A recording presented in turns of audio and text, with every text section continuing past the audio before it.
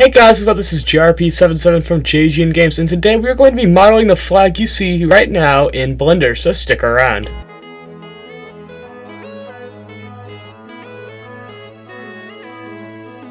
I've used tons and tons of assets from the Unity asset store over the past couple years, but my favorite of them all has to be Playmaker.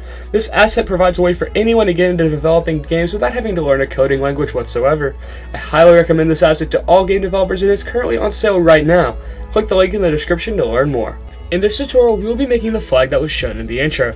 I was patriotically inspired to make an American flag, but this should work with any design whatsoever. With the election finally being over, I was compelled to make something close to the hearts of Americans everywhere, something to console them after their candidate lost the election, which is why we will be making an American flag in this tutorial.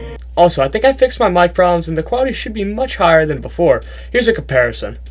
Hey guys, Uncle here, today we're going to be playing. It's been long enough without a Blender tutorial, so let's jump right in. Open up Blender and delete all of the objects in the scene. We will be incorporating the use of the Import Planes as Images add-on to make sure our images map properly to our object. To enable this add-on, go to File and select User Preferences. Then go to Add-ons and search for Images to find the add-on. Now jump back into your project and hit Shift-A and go to Mesh and select Images as Planes. I'm going to be using an American flag because I'm extremely patriotic as shown by this intro. I'll scale up the plane by hitting S so that it looks better when we do the physics, and I'll also rotate it on the Y-axis 90 degrees by hitting the R key, then Y, then 90 degrees. Next, let's make the flagpole. Hit Shift-A and add a cylinder. We're going to scale this cylinder down by hitting S and then dragging your mouse towards the object. Hit Return or Enter and then scale on the Z-axis by hitting S, then Z, and then dragging up until you hit the flag. We will also subdivide the flag 3 times to make the physics more realistic. Hit Tab and then hit A until the model is completely orange. Then press the subdivide button on the left toolbar 3 times to add more vertices to the objects. This will make the flag react more realistically as to a real-life flag. Before we conclude the modeling, we need to pin the flag. We don't want the flag falling off the flagpole, so we will be creating a Vertex Group to hold the flag at these 2 points. Hit A to deselect all of the vertices and right-click at the top corner and the bottom corner on the left side to select these vertices.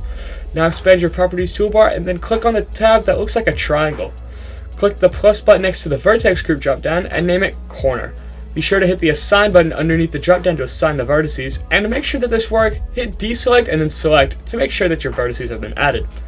Now that we have finished the basic modeling, let's jump into the physics. In your Properties toolbar, let's click on the tab that looks like a ball bouncing. Then select Cloth from your list of options. I'm going to leave all these options at the default values for the sake of this tutorial, but feel free to play around with these to suit your needs. The only thing we need to do in here is to check pinning and select the corner vertex group in the box below. In order for this to work properly, make sure Cloth Collisions is checked, and then open up that drop down and check Self Collision. This will make the flag collide with itself to add even more realism. Finally, let's add in a wind source to make our flag flap in the wind. Hit Shift-A, then go to Force Field and add a wind object. Select the object and set the force to 75 and position the object right behind the flag. Don't forget to rotate it 90 degrees on the Y-axis to make the wind blow the right direction. Now that this is complete, let's make sure we can watch this. Select the flag and then go to Cloth Cache. Click Bake to pre-render the effect so that it doesn't lag on our computer whenever we watch the animation. Once this is done, hit Alt-A to play your animation. If you've done all correctly, the flag should blow in the wind. We're almost done, but in order for this to look right when we render this in the next tutorial, go to your Modifiers tab and add a Solidify and a Subsurf modifier. Make sure it's in that order or else this will not look right. Leave all the values the same because we're not going to be doing anything too complex, but this should conclude the tutorial on how to make a flag in Blender. In the next one we're going to be talking about video editing and rendering in Blender, so that's going to be definitely a fun one. I'm so excited to get away from game development for once and actually look into video editing inside of Blender. So thanks for watching guys, I hope you guys got something out of this video. If this tutorial sucked, you know what to do, but if it didn't, drop a like and maybe subscribe so you don't miss another tutorial. Don't forget to check out our website, social media, and merch. All of those links will be in the description below.